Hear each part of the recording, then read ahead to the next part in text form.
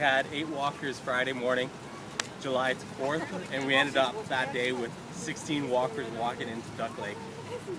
We had seen lots of support by the communities and people honking and cooking us fresh cooked meals. It was such a wonderful experience, and that makes you realize that this is a topic that's not often talked about.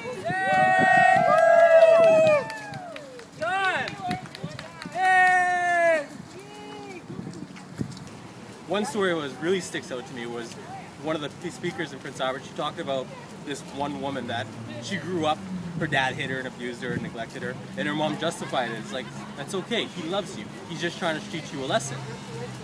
And that was in the back of her head. So when she grew up, she got abused and neglected and hurt. And in the back of her head, all she could think of was like, he loves me. He's just trying to teach me a lesson. It took her a long time to change that thinking around and realize abuse isn't the norm.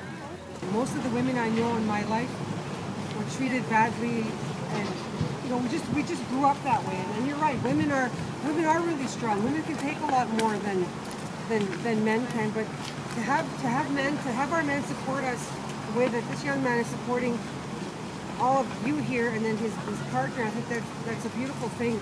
And walking like this stuff is great. I think it just shows good character, it shows strength, and it shows that you're fighting for a cause that needs to be awakened.